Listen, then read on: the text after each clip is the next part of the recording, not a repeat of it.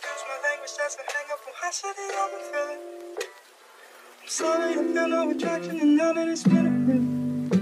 No matter how strong I became, your power still exceeded mine. At first I thought it was your loved ones, that it was your instinct to protect them that spurred you on and pushed you beyond your limits. And certainly that was part of it. I've seen enough of that clown smile to know how much they mean to you.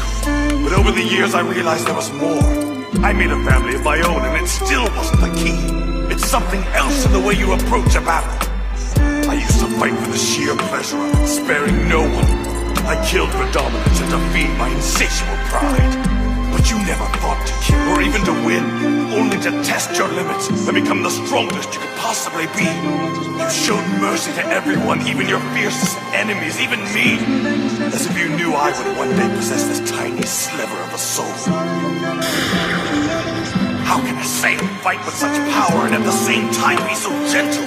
It makes me angry just thinking about it. Or perhaps it's my anger that's made me blind to the truth for so long. I see it now. I fought to push down others. You only fight to push yourself. Hang in there, Jack.